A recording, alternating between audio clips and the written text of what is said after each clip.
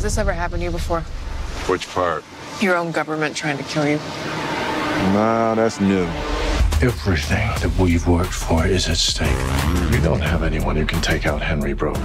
Esse projeto Gemini estava rolando nos corredores de Hollywood há mais de 20 anos, quando era da Disney e deveria ser estrelado por Clint Eastwood. Mas naquela época, a imaginação dos roteiristas estava muito à frente da capacidade dos efeitos digitais. Então ele foi parar na gaveta.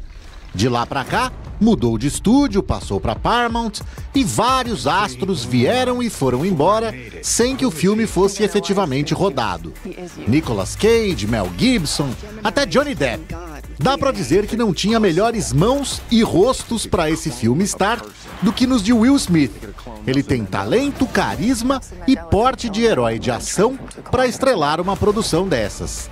Por falar em produção, ela fica a cargo do mesmo Jerry Bruckheimer, de clássicos da ação e da aventura, como Um Tira da Pesada, Top Gun, Armageddon, e que já trabalhou com Will Smith em Bad Boys 1 e 2 e em Inimigo do Estado.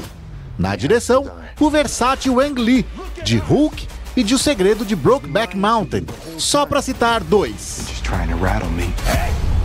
I'm trying to save you! Because what if somebody actually knew what we really are?